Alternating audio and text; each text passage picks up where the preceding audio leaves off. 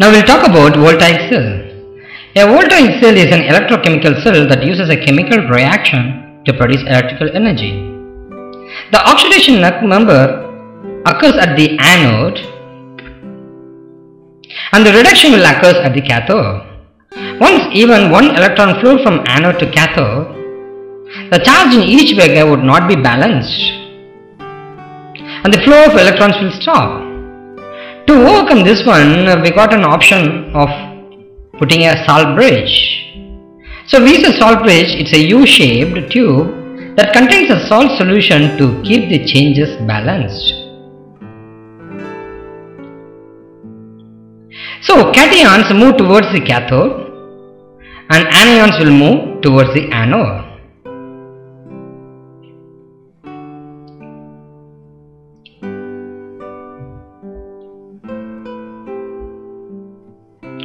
So as the electrons reach the cathode, cations in the cathode are attracted to the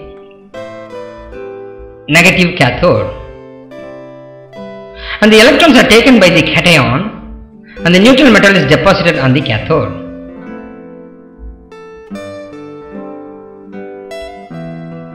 This is how the process will happen.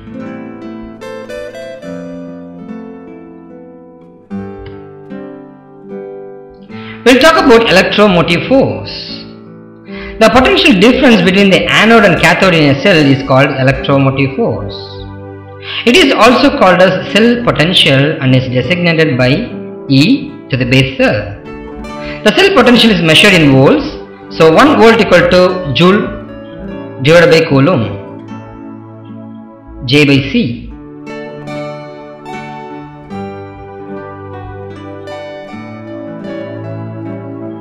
We'll talk about standard hydrogen electrode.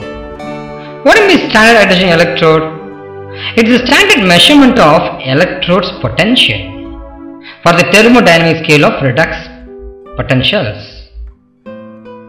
So this one is used to identify whether the electrode is good or not. So the standard is determined by the potential of a platinum electrode in the redox half reaction. And the standard is, once the hydrogen is added and an electron will be emitted to form hydrogen at 25 degrees Celsius. This is how the electrode is evaluated. This is referred to as standard hydrogen electrode. What are the standard cell potentials? The standard cell potential is the difference of the two electrodes which form the voltage of that cell. To find the difference of two half cells, we'll be having E cell. So charge of the cell is equal to charge of the cathode minus charge of anode. So E to the base cell is known as standard cell potential. And E to the base cathode is standard reduction potential for the reduction of reaction occurring at the cathode. And this one is the reaction happening in the anode.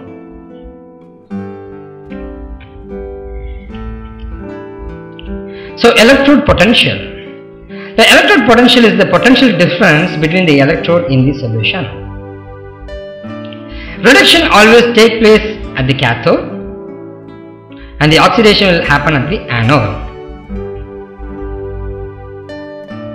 Now we'll talk about electrochemical series. The electrochemical series is built based on the arrangements of the charge values. So here the power of reduction increases, oxidability is increases and metal is become ignorable and ignitable. Here the metals become noble and oxidation increases. The most negative charge values are placed at the top and the most positive at the bottom. This is referred to as electrochemical series. As I told, in the top it will be most reactive and in the bottom is least reactive.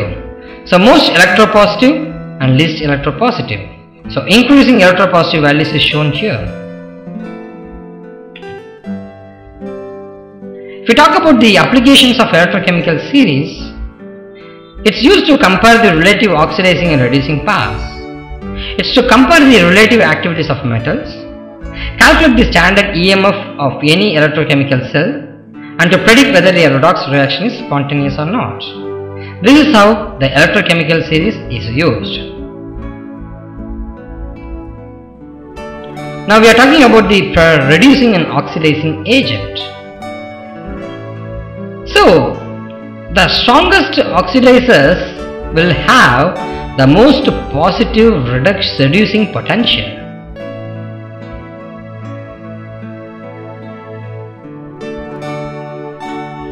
You can see here, this guy is having strongest oxidizing agent, but it's the weakest reducing agent. Obviously, this guy is weakest reducing agent, but this guy is the strongest reducing agent. So, as the condition indicates, the strongest reducers have the most negative reduction potential.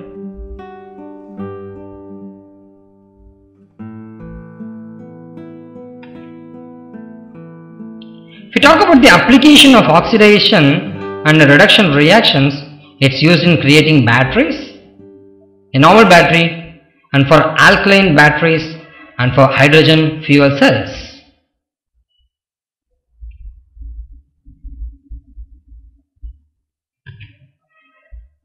Thank you for watching a JEE Tech video.